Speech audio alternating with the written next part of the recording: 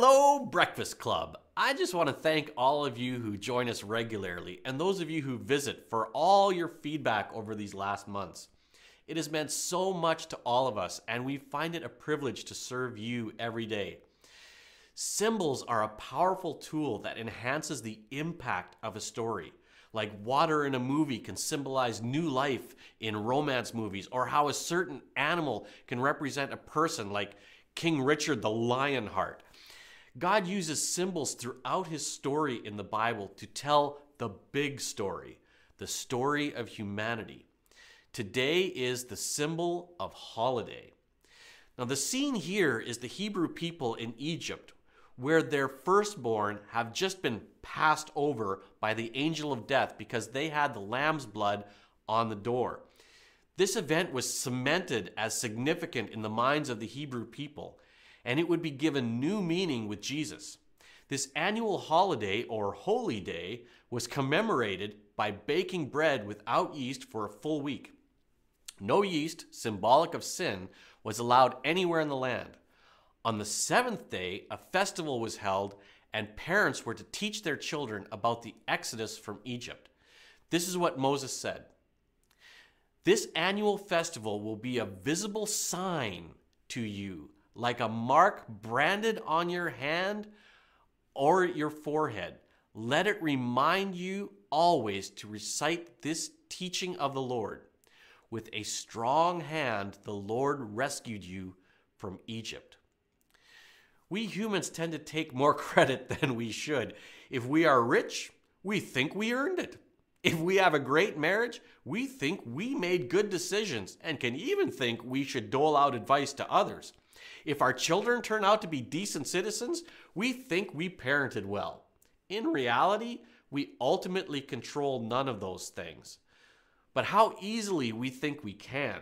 In fact, we can pat ourselves on the back so much, we think God was not part of any of the good gifts we have. Our trust slowly shifts away from God towards ourselves. We become independent. This is exactly what God wanted to avoid, not for his sake, but for the sake of his people. He knew that life was only found in him, and so he used symbols to direct people back to him, back to life.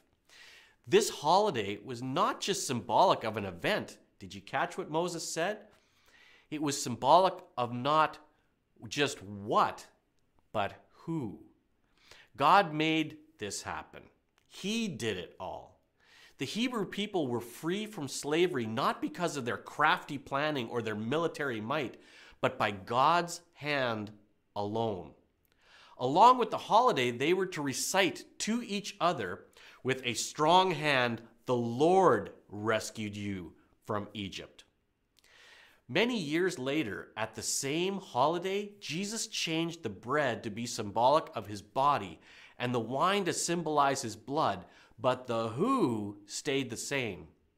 Today, all over the world, followers of Jesus celebrate the Lord's table and are reminded who orchestrated our freedom. We are freed from the power and penalty of sin, not because we go to church or we read the Bible or we avoid swearing or because of anything we do. Our freedom is because of Jesus. Our mantra to one another should be similar to the Hebrews, but with one change. With a strong hand, the Lord Jesus rescued you from sin. This is the message at every communion meal. The holiday of Passover was symbolic of our dependence on God for freedom, and in him we are truly free. Let's pray. Lord Jesus, thank you for setting us free by your powerful hand. Thank you for your broken body that was nailed to a cross for us. Thank you for the blood that poured out, which has made, is making, and will make spiritual death pass over us.